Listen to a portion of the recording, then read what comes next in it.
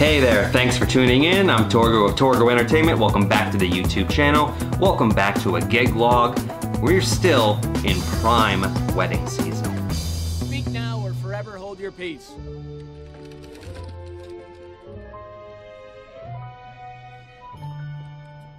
What y'all looking at? We just finished the wedding at the American Legion in Camp Valley yesterday, and today, Sunday, we have yet another wedding, going back to back on weddings, which honestly, I'm not a huge fan of doing. I actually had this Sunday one booked for quite some time, and the Saturday one, as I had mentioned, we snuck that in a couple weeks ago. But this time around, we have an EDM themed wedding. I know a lot of DJs out there are thinking this is the dream gig. This is what you've always hoped for, because a lot of DJs, especially online, practice in their bedrooms and they really focus on EDM, trap, techno, trance, progressive house, all that good stuff, which is fine, but I'm not very well versed in that, so this ended up being quite a struggle. Fortunately, the couple was extremely helpful. They gave me a lot of music. They gave me like 300 plus songs to listen to in terms of what they wanted to hear. And I know that there's gonna be a lot of quick mixing, so that sounds like a lot, but we may in fact blow through a lot of it. I worry about the size of the playlist at the end of this video. Becky and Mark are really cool. They both are local to the area. They actually booked me at the mall show. They were very impressed with the setup.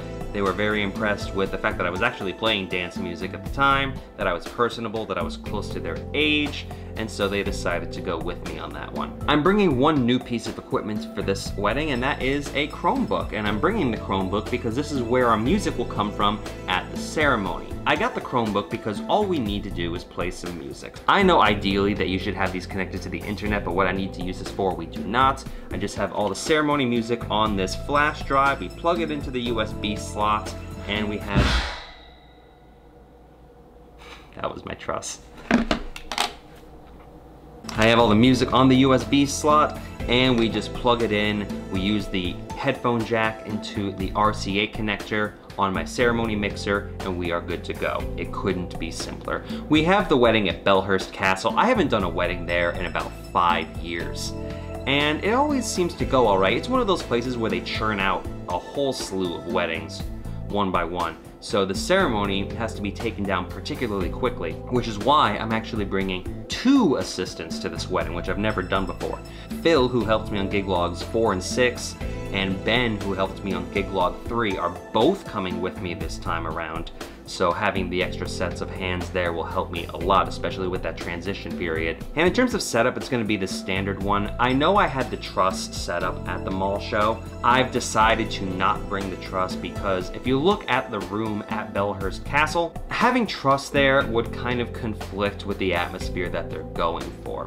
You may also notice these giant windows, and if they wanna have like a rave kind of vibe going on, I don't know if they're gonna close the curtains or what, but there is so much light seeping through, so I hope that we can try to make something happen, especially because a lot of people are expecting me to really go hard to the paint with some of this music, which I'm looking forward to. I really challenged myself taking this one on. Belhurst Castle, I said that a couple times. Where is it? Let's go to the map. Belhurst is located in Geneva, New York, so we have about an hour 15 drive up there. Fortunately, the weather is conducive for such a drive today. I'm bringing all the foam sticks. The reason I actually bought those in the first place was for this wedding, except they came in the pack 360, which is why you've seen me interspersing them throughout in various proms and a wedding here or there. But I hope you're ready for this one. I'm ready. I hope you like the electronic music. Let's go.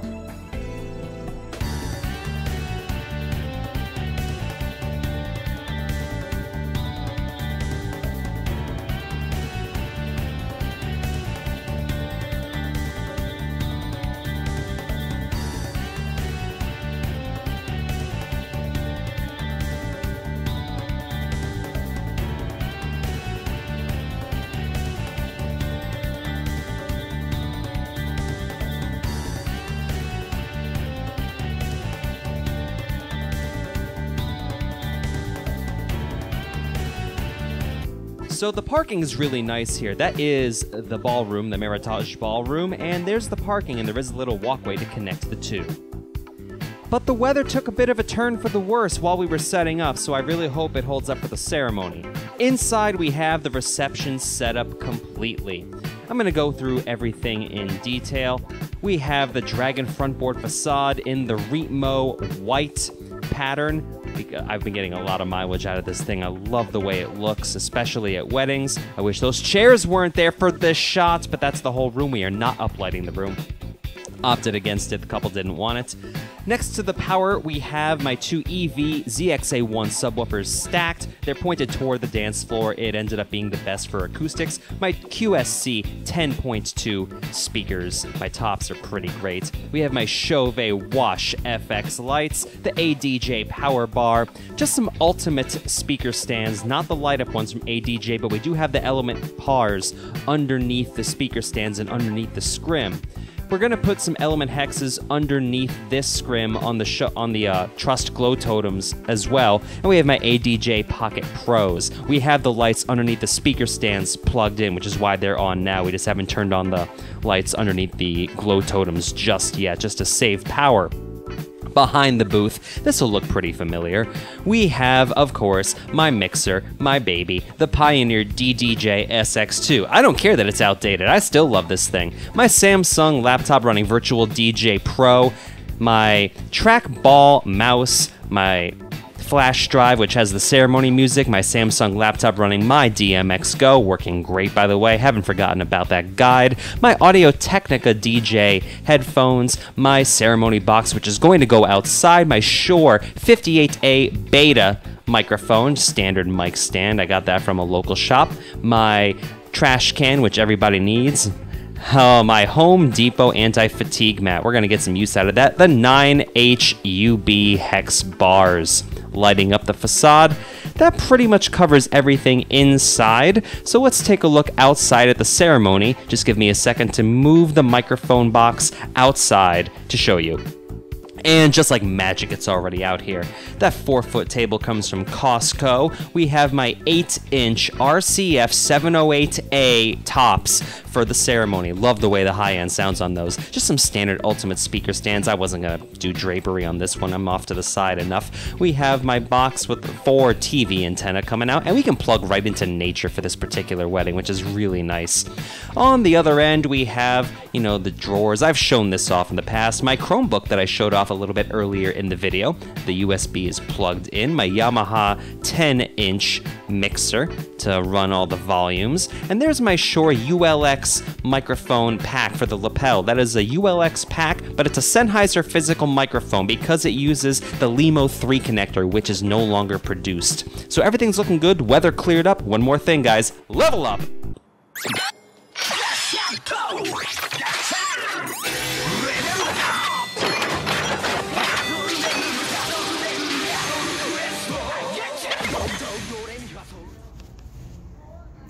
Let's go.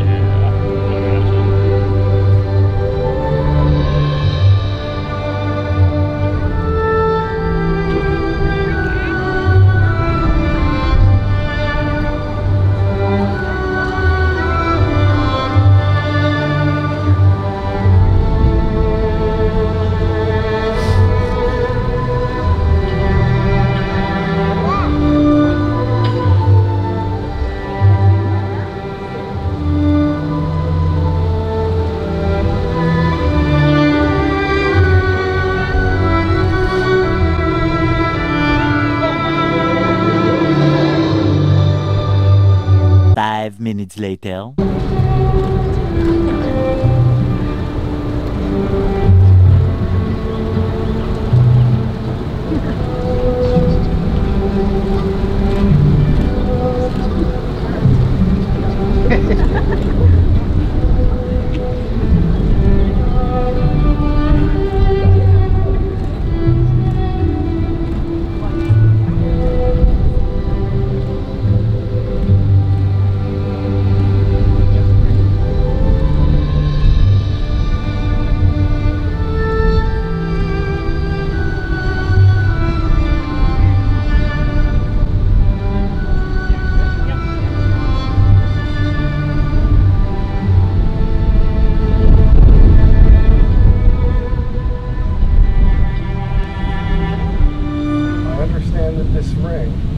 Comes from somewhere.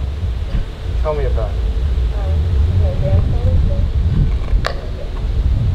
Grandfather's agreement.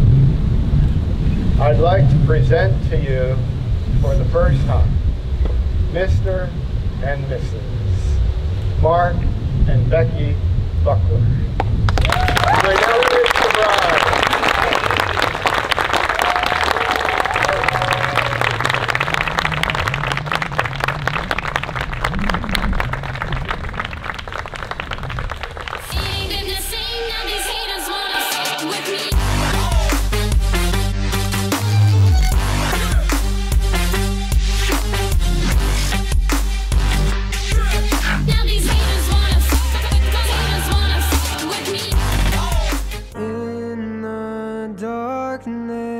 All I see is you.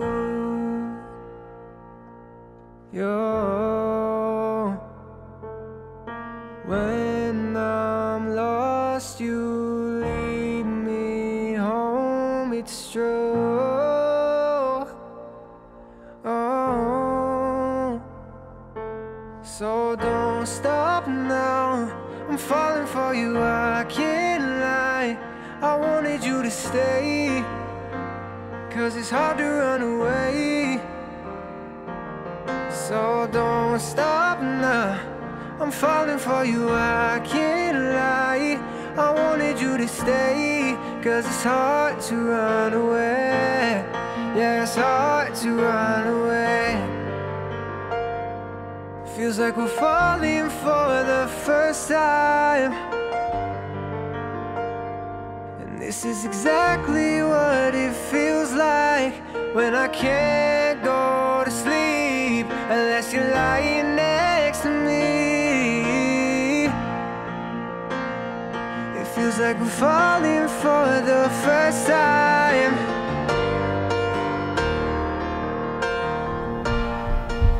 And we're back. The afternoon after. I know I always try to do things the morning after, but this event ended pretty late, and I had a bunch of stuff I had to do today, Monday, and I have a lot to talk about for this wedding.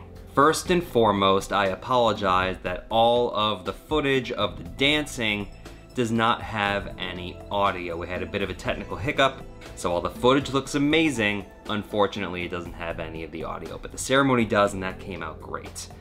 Having two assistants was a huge boon. We were able to set up and take down incredibly quickly. I think we had the entire thing taken down in an hour 15, both setups combined. One interesting issue that we had is we had a vendor table where we would eat, the three of us. I had already put in that we were gonna have 3 people, and each of us had our meal plans, and the photographer would be the 4th. But the photographer came with an assistant, so we had to fit 5 people at this little itty bitty table, and I was definitely the one that ended up at the corner of the table, so that was a little less than ideal. Ceremony went off without a hitch. Interestingly, the placement of the mic stand during the ceremony was not our doing. We had it off behind the tree that was right there, but no, they wanted it right front and center, and I hope that Phil got this on camera, but there were moments that Ben, we tried to make it so he could, you know, sneak in there and grab it. He just didn't have the opportunity to do that, unfortunately, so it just kind of had to stay there during the ceremony. I expressed concern with this being at Belhurst Castle, but with that room and the giant windows, it was a beautiful day, and everyone just wanted to be outside. So I'm sitting there after dinner, you know, trying to make the dance floor happen as hard as I can with the songs that the bride and groom want me to play, and there's just nobody out there. There's nobody in the room really, so I'm playing for pretty much an empty room for a good hour and a half. The bride and groom both separately came up to me and said, "No, this is what we want. You're doing a great job." And inevitably they did come out and dance a little bit, so they were extremely happy. So don't get frustrated if the dance floor isn't packed the entire time. What's most important is that the people who hired you are happy, and I did exactly what they wanted. They had a couple interesting things at this wedding, not the least of which was that they'd had Super Smash Bros. Melee on an old school tube television set up next to the DJ stand. I don't know how my lights didn't interfere with that, but nobody picked Ice Climbers, which was my main, and that made me incredibly upset. And by incredibly upset,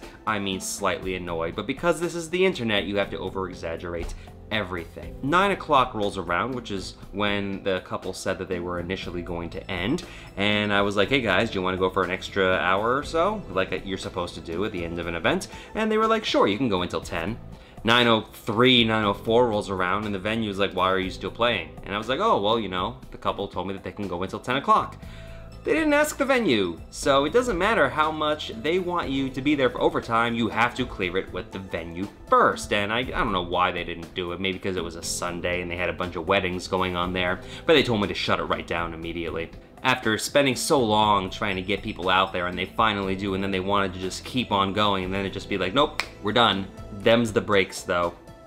That's how it works. Overall though, I think this went about as well as could be expected, if not a little bit better. I know EDM isn't exactly my forte, but I ended up doing the best I could, and they said I absolutely nailed my transitions, nailed the song selection. I even played some stuff that they didn't give me, some stuff that I remember from back in my WHUS college radio days. I used to have a segment on the radio called the 20-minute mini rave, where I played techno and trance and house music for about 20 minutes every single week out of my 2-hour radio show. So I definitely had a little bit of an ace in the hole there. I definitely played some throwbacks from San Zion 7 and some presets in there that I was really happy to get some use out of. But until the next event, leave a comment in the comment section below, this time because we need DJ names for Phil and for Ben, because I don't like just going by Torgo and having them be Phil and Ben. So if you have an idea for what they should be known as, please let me know. We're open to suggestions. But until the next event, I'm Torgo of Torgo Entertainment. Enjoy the playlist at the tail end of this video,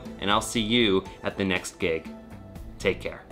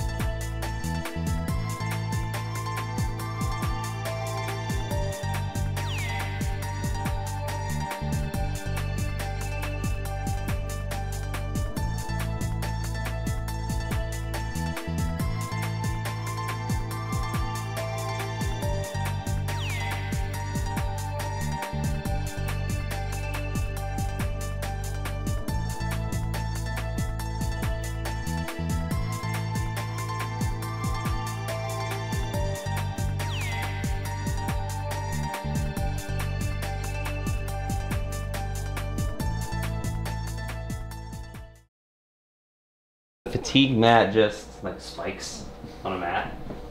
Sandpaper. It's supposed to like relax you, so you'll be like, "Oh, I gotta go get some sleep." You can help people who are like insomniacs. fatigue mat for a bit and they're like, oh, I'm so tired now. There's a market. Untapped market.